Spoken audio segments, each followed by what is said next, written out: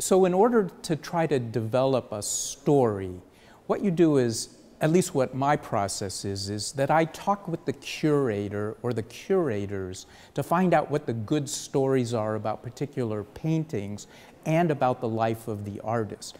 I then do research. I read books. I look at pictures. I go online to see if I can find interesting information about the artist. For me, the most difficult part of creating documentaries that are, say, a half-hour long is to try to figure out what to leave out. Because you sit down with the curators or the art historians or the people from the museum and you ask them questions, those interviews might go on for an hour or even an hour and a half or 2 hours. And then you have to edit that all down and find the best pieces of that, the best parts of the story.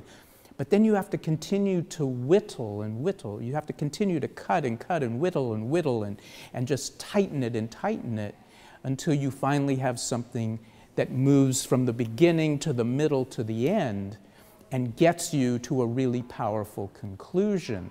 The storytelling process is about finding your story of the story. People often say, well, it's a story about Monet. But in reality, it's your story of Monet as discovered by talking to the curators, reading, researching, and then finding your own voice that tells your story of the story.